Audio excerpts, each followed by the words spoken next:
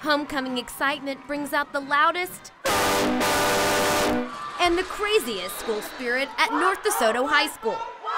Everybody getting together and, making the most school spirit you can just so you can have really good energy going into Friday night's game. Our Week 4 winner of the NBC6 Spirit Stick shows us what being a Griffin is all about. It's so great. We have such a great family and we have so much spirit and so much pride, and we just try to instill that in our younger kids.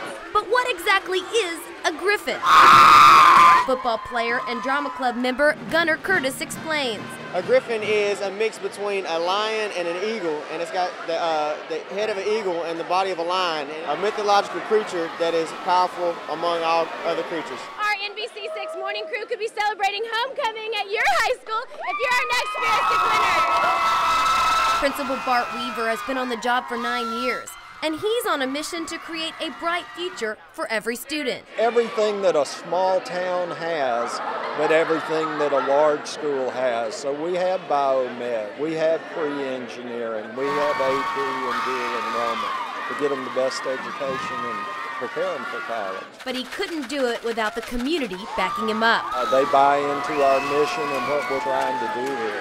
Homecoming queen Darby Smith describes the legacy of what it means to be a North DeSoto Griffin. It just means to have pride in your school and your players and just to be the best student that you can be. Morgan Thomas, NBC6 News.